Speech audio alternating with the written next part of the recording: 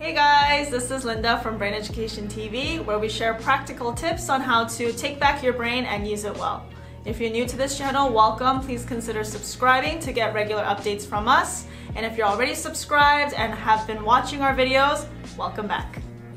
In this video, I'll share with you 7 hacks that you can practice very easily to reduce plastic use. So first of all, did you know that there's a mass twice the size of Texas that's floating from Los Angeles and New Zealand of just plastic that is causing so much destruction in the ecosystem? You know, we see articles and videos of sea animals and fish getting entangled in so much plastic, and it's destroying our environment, destroying the oceans, and I'm personally horrified at everything that I see related to plastic. So I'm going to be sharing with you easy and practical ways that we can each do our part to help save the planet from destruction.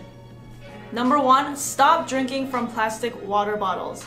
I know so many people who buy cases of those tiny little water bottles this big and they keep drinking from that, and they create so much plastic waste. So instead of drinking from little water bottles every day, consider installing a filter, a water filter that you could get a reusable water bottle and refill, whether you're at home or maybe ask your work to install a water filter for you, so that you don't have to keep drinking from those little tiny plastic bottles, because they really add up if you drink a lot of water and your only source is drinking from those tiny water bottles. There's also ways that you could fill up those big jugs of water. I think just one big jug that you can reuse over and over again is better than many little single-use plastic water bottles. So they have water refilling systems like at the gas station that it's really cheap to just fill up a case really big of water. So even that is better than single-use plastic water bottles that are just this big and you can't do much with it after you drink from it. And speaking of reusable water bottles, step 2 is use tumblers when you get coffee. So if you go to like Starbucks, or if you like to get coffee or tea on the go, instead of using those paper cups or getting those plastic ice beverage containers that they give you at the cafes, get a tumbler that you can use for either hot or cold drinks that you could use over and over again. And nowadays, you know, they have them in sizes that are kind of standard in the cafe. So you get like a 12-ounce tumbler, a 16-ounce tumbler, a 20-ounce tumbler, and you can just let them know how many ounces your tumbler is, and they can fill it up to the size so that you pay a fair portion of that drink. It's so much better than those single-use plastic containers that we get and you just drink once and you throw away.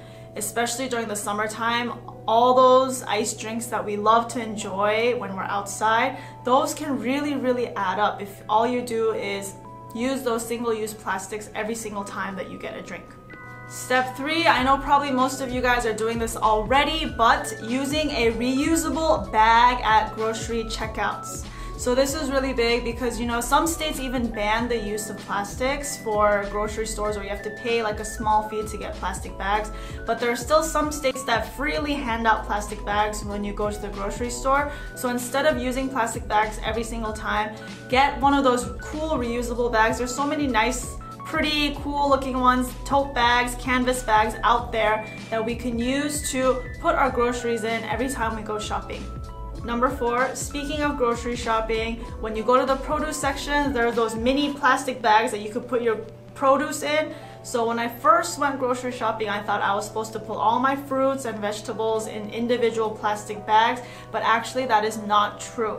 Instead of putting your apples in one bag, oranges in another bag, avocados in another bag, all those different plastic bags you could use at the produce section, opt out of using those produce bags, and there's nice produce reusable bag options out there as well. So if you really like having your produce in a bag, you can they have these like canvas bags now. They have some other alternative options that you could use as produce bags. If not, you know, like I stopped using them altogether. I just throw my fruits in my bag, I just throw my vegetables in my bag too. And if they're a little wet, you know, shake the water off before putting it in your bag. But those little tiny plastics add up too, so consider taking those out and just putting your produce in bags or reusable produce bags. Number 5, another great place to save plastic is at the mall. So if you go shopping, just imagine, especially if you're shopping for a lot of things that day, imagine all the paper bags and the plastic bags that you get from each individual store that you visit and purchase from. So instead of taking a new bag from each of the different stores that you go into and buy something from, if you just have one cool canvas bag or one big reusable bag that you can put all your purchases in, and it could also double as your purse too. So you could just put your wallet and phone in that bag along with all the purchases that you make. That's a very easy way to save so much paper and so much plastic. Because just imagine all the paper and plastic you use. If you make even if you make lots of little purchases in different stores, that's a lot of packaging that you can save if you could just put it all in one bag for your shopping hauls as well. So number 6, a lot of people might feel uncomfortable doing this because it's still a little bit awkward feeling. But if you think about how much it could save the environment, how much plastic waste you can save, this is such a good practice to do too. And that is to bring Tupperwares when you go to the restaurants and you take food to go. So a lot of the times, like I usually can't finish all the food that comes out when I order something at restaurants. So I always end up taking some to go. And I thought about how much styrofoam, how much plastic, how much waxed paper products I use to put the food in just to transport it to my house and put it in a different container anyway. So instead of wasting all that plastic, wasting all those packaging materials, if you are someone especially who knows that you always have some food to go that you take because you can't finish your food and you don't really have anywhere else to go afterwards, it's a really good idea to bring Tupperware that you can put extra food in, so that you don't have to waste that packaging. So if you think about all the times you eat out and all the times you take food to go, leftover food to go, that's a lot of plastic, a lot of packaging that you can save if you replace it with a reusable container. And number 7, speaking of packaging, most of our plastic use comes from packaging, whether it's water or other things. But if you think about all the shampoo, conditioner, cleaning supplies, that also is usually contained in plastic as well. So if you go to your local natural food store, or even Whole Foods nowadays has options to buy in bulk.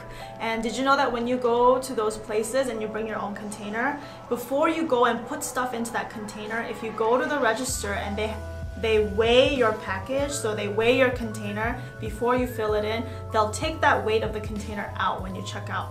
So there are many places that offer buying shampoo in bulk or body wash in bulk or cleaning supplies in bulk. Even laundry detergent I've seen that they sell in bulk at your local natural grocery stores. So when you can, try to buy in bulk, especially if you don't really care for a fragrance or if you don't really care about a specific brand of shampoo or a specific brand of whatever cleaning supply that you like to use.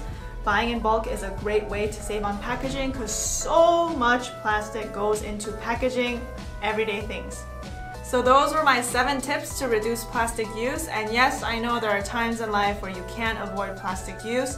And if that's the case, try to just don't beat yourself up. Just reduce your single-use plastic waste as much as you can. But if you can't, then try to get plastic that's been recycled already, or maybe something a little bit more biodegradable, so that our carbon footprint is a little bit less and our burden on the earth is a little bit less. So thank you everyone for tuning in. I'll see you next time. Bye!